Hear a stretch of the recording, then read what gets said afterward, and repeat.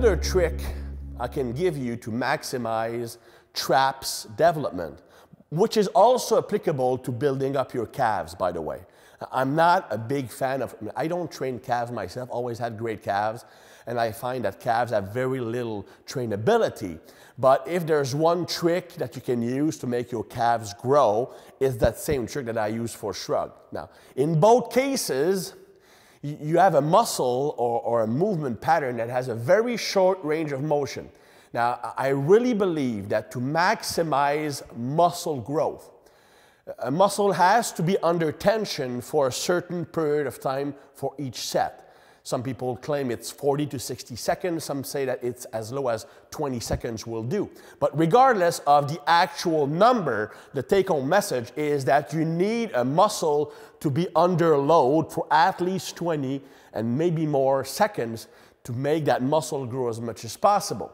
Now, the thing with the traps and the calves is that since the range of motion is so short, if I only use a certain rep number, maybe a set will not give me that minimal time under tension. I think that's the reason why for years people have recommended doing sets of 20, 25, 30 reps on calves because that's the only thing that worked for them. It's not because that number is magical. It's because that number was required to load that muscle for long enough in a set to trigger growth. Now, if I'm doing shrugs, for example, here, and shrugs, and I'm doing 10 reps, regular reps, then my 10 reps might last 10 to 15 seconds, which is not long enough to develop maximum growth. Now, since the range of motion is so short, one way you have of increasing time under tension is to include an isometric hold at the top of the movement. So I'm doing my shrugs here, and I squeeze 2 seconds. Squeeze 2 seconds. Here, boom. So if I do a set of 10 reps, then I will be under tension for at least 30 seconds, maybe 40. So I'm in the proper zone. I did not increase the rep number. I simply added time under tension by using a load, a pause under load. And the further benefit is that it improves mind-muscle connection. During an isometric action, you have a better perception, feeling of that muscle, and you can better focus on making that muscle contract. So I'm learning to use that muscle a lot better.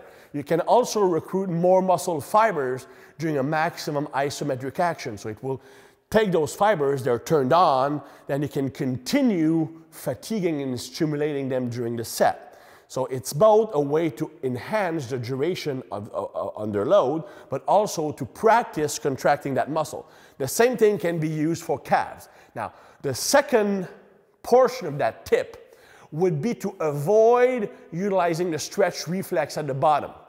So here, so when I'm doing my shrugs, I hold 2 seconds. Then I reach the stretch position. I pause for a second. 2 seconds. Hold.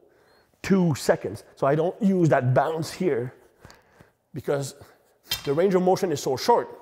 And if I use the rebound from the bottom, maybe half of the range of motion now is not effective because the stretch reflex does most of the work, the muscle doing less work.